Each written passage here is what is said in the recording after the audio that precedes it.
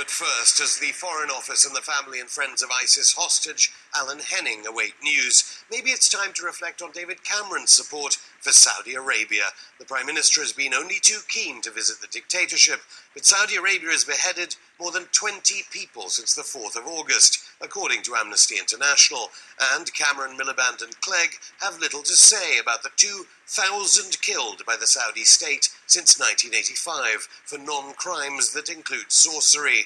The reason for Cameron's subservience to the bankrollers of Wahhabi militancy around the world is clear: money.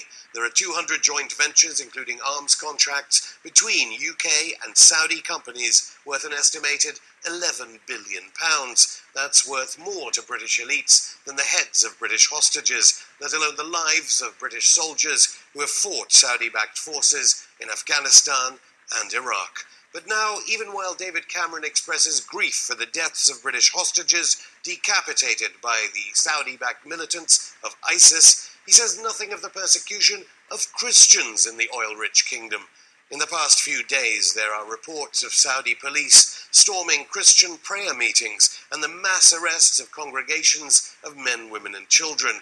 Mind you, here is the carnage in Malula in Syria, a town where the people still speak the language of Jesus, Aramaic. David Cameron and his government were allied to the rebels that shelled the churches and convents of Malula before taking nuns as hostages. The question is, will we have to wait for history books to be written before we learn of the atrocities that Britain is involved in, thanks to our intelligence agencies, the Foreign Office, and Number 10 itself?